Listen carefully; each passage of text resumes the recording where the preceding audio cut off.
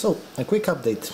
I've removed the newly installed CPUs and I've installed back the original one, and I created a RAID 5 out of this. I will be creating this thing again if this thing works. Here it is the idea. HP is a piece of shit, and you cannot download BIOS bootable image for free. So I kind of googled and I found one on the internet which is from 2015. So let's hope that that will help me with my situation. So let's hope to God this thing works. I've started the installation of the BIOS. If this thing actually works, I'll be leaving the update in the description down below. Well, a link to the update anyway.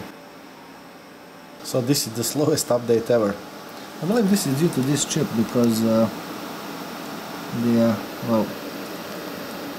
this white one, those chips are slow as fuck. Okay, a reboot is required. I like that. Let's reboot, and let's hope that this has updated the CPU microcodes that are supported. Otherwise I have two CPUs for nothing, so that's unacceptable. So this thing just rebooted, and let's see whether it will turn on.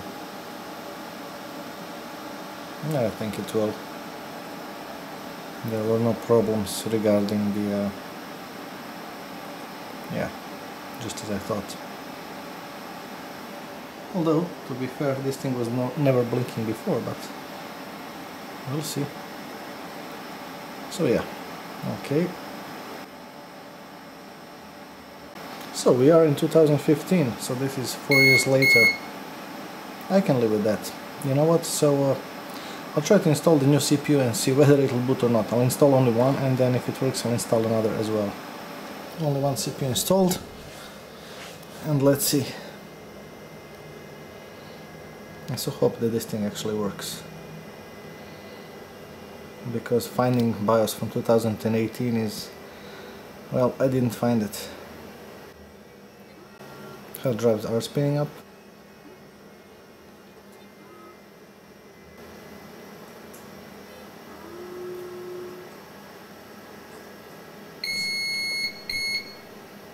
Unsupported CPU type.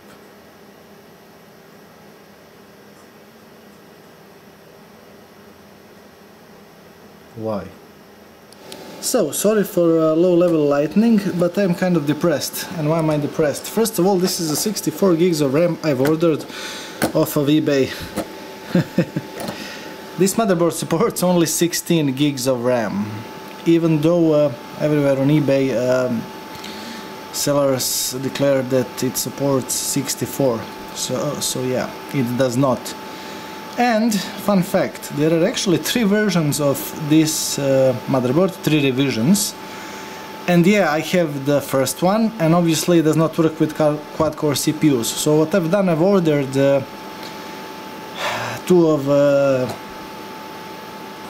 dual-core Xeons, the fastest for this motherboard. And I will be actually placing it inside, and I will be selling this motherboard for the amount of the money I spend on RAM, these heatsinks and these CPUs, and well, the spare parts I've invested. So yeah, this computer is good for file share, but unfortunately for what I need, virtualization is not. So I will be selling this thing, and I will be at work. I have two 380 generation 6, which I can get for rather like for $150 each. So that is the amount I am willing to pay, and I've ordered already 2 6-core Xeons for both, so 4 CPUs for around $70, which is awesome price, and I've checked already. They should support it. Unfortunately, this one does. By the way, does not. By the way, if you ever need to update BIOS, you know what? I'll leave the link in the description down below, because HP, as well, you know, HP is shit, just like every other major brand, has decided to have this BIOS as an entitlement. So you need to pay for fucking support in order to update BIOS. Seriously. You know, yeah. Well, anyway, that's pretty much for this video. Until the next time, cheers. Bloody hell. And I've pressed the wrong button.